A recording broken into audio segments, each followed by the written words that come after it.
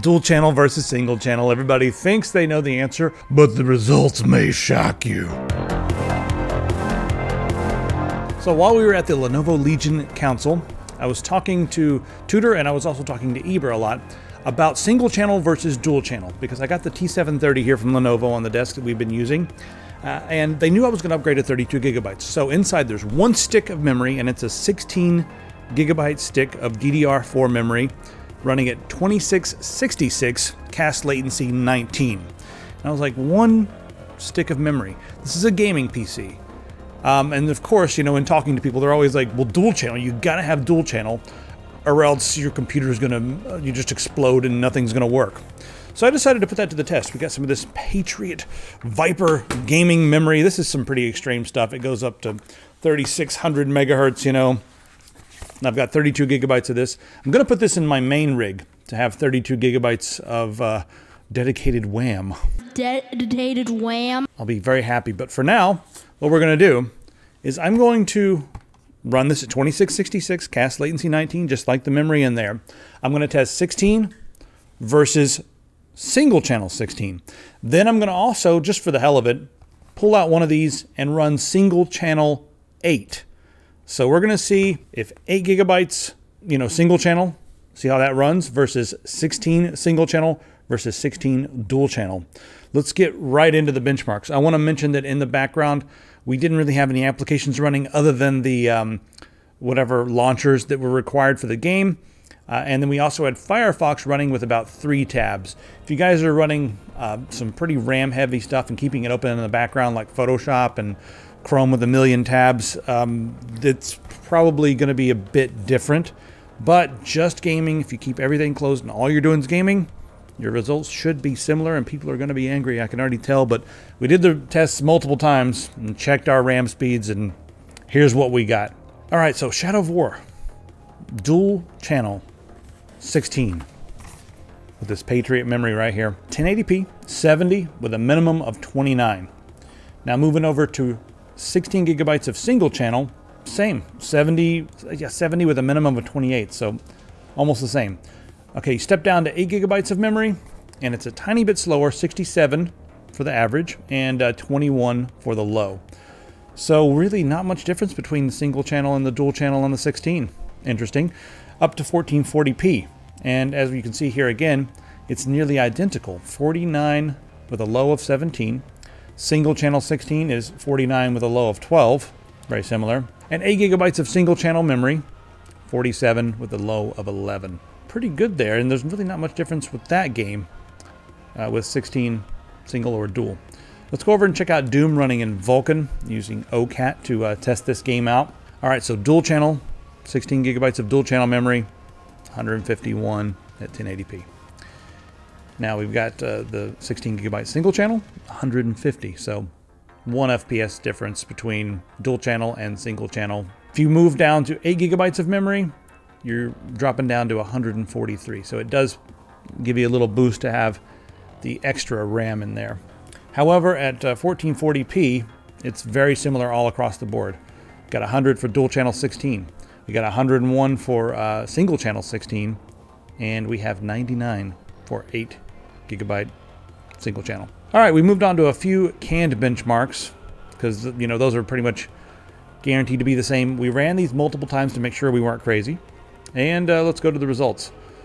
Dual channel, 16 gigabytes, super precision, 1080p. All right, 46.37 with a low of 35.65. Now, you move over to single channel 16, 45.16, a low of 35.11. So that's like not even 1 FPS difference. Like, yeah, a few tenths of a frame percent there. It's like nothing. When you step down to 8 gigabytes of single channel, you just lose a couple frames, 44.51 with a low of 35.42. So really similar at 1080p. 1440p, it's pretty much 28 across the board. 28, I mean, it was weird because even the single channel was a tiny bit faster. We got like 28.14 versus 28.86, but 1440p is like virtually identical. All right, let's take a look at Valley, another canned benchmark that I like quite a bit. So 16 gigabytes of dual channel memory, running 1080p, Everything's maxed out with all these games, guys. And all the same. So with Valley 1080p, dual channel 16, 62.2 for 1080p. The low of 24.43, 16 gigabyte single channel. 62.2 again, with a low of 27.6. 8 gigs of single channel memory. That's 62.8, with a low of 27.2.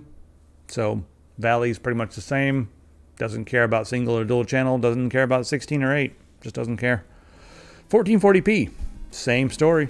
38 FPS with a low of 18.7 for the 16 dual channel. Single channel is 37.2 and 19.9 for the low, so very similar. With 8 gigabytes of single channel memory, 38.5 and 20.5 for the low. Again, pretty much the same. All right, the last game we tested was Apex Legends.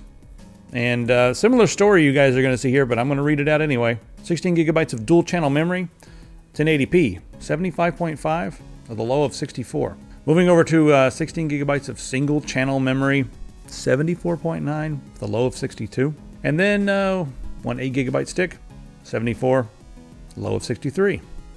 All right, 1440p, 16 gigabytes dual channel, 52.667, a low of 45.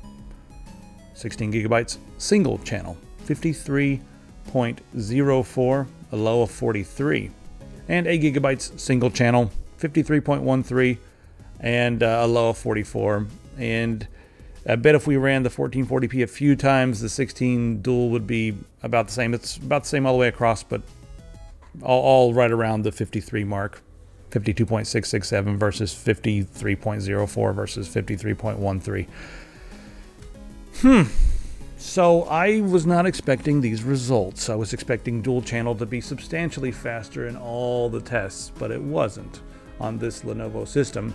Now this is an Intel based rig with an 8700K on the inside and a GTX 1060 from NVIDIA. I kind of want to run these tests again on an AMD system to see if there's some differences there. One thing I will note is that with the modern gaming systems, the speed of your RAM does make a difference. So if you get 2666 versus like 1066, well, of course this is going to be faster. That wasn't the case as much in the past, but now faster RAM can give you a boost. That's why it's nice to have some of this 3600 megahertz memory right here. It's also got some tight timings as well. And there's a lot of people out there who go online and they talk to people and they download programs so that they can monitor the speed and everything. And what they'll end up doing is they'll test 3600 megahertz with a cast latency of 19, and then they'll bring it down to like 2666 with a cast latency of 14, and they'll see if that's faster. So cast latency is important, as is the frequency of the memory. But this was all tested with cast latency 19 and 2666. So not what I expected, but for straight up gaming, it's not that big of a deal to run in single channel. And I know people are going to try to crucify me, but hey, it's been like a few months since someone tried to crucify me. I'm kind of missing it, to tell you the truth. I don't think this is as radical as our video where we said the bulldozer's not that bad for the money when people freaked out and lost their mind. I don't think this is that controversial. But I will say that if dual channel memory is about the same price, go for it. If it's $10 more, still go for the dual channel. You're going to see a bigger difference when it comes to productivity and that sort of thing. If you do anything other than gaming, make sure you go for dual channel. And just as a rule, go for dual channel memory. However, if you can get a single stick of memory, like a 16 gigabyte DDR4 DIMM, and it's $50, and dual channel 8 gigabyte is the same price, get the single channel 16. Why not? If it's $50 cheaper, maybe, and you're just going to game, get the 16. Let me know what you guys think in the comments. It's still hurting my head. Thanks to Lenovo and Intel for providing this so we could test out a gaming machine, see what it's like. And also, guys, be sure to check out the store. This is our Don't Buy Apple Products shirt. You guys can get that and many other shirts. I think we've got a few of these left. They sold out a couple of times already, but so head over to epicpants.com, grab one of those, grab yourself a mouse and a mouse pad, maybe a mug, and be happy. Again, let us know what you guys think in the comments. If you guys want to run some tests on your own and post them on the forum with different hardware that's not an 8700K. I'd be curious to see that. And let us know if you want to see this test done again with an AMD system. And, you know, if we have some time, I would like to do that. So see you guys in the comments.